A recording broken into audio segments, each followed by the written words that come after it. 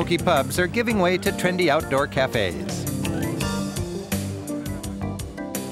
London City Hall seems to endorse the wave of contemporary architecture which studs the busy skyline and seems to clamor for attention.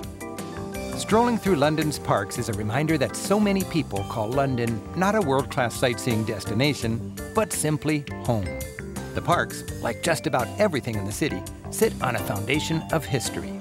These inviting green spaces, once the hunting grounds of kings, are now the sunbathing grounds of commoners.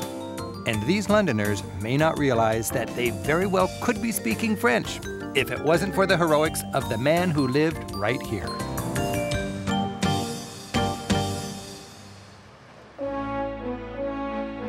Apsley House was the mansion of the Duke of Wellington, who beat Napoleon at Waterloo in 1815. The Duke's guests were greeted by the man he defeated, a larger-than-life, nearly naked Napoleon.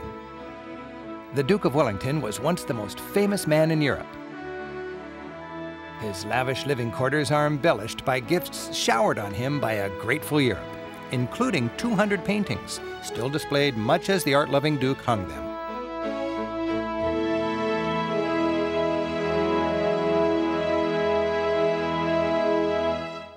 Wellington's victory over Napoleon and the French set the stage for Britain's glorious Victorian age, when it was the world's only superpower and the sun never set upon its empire.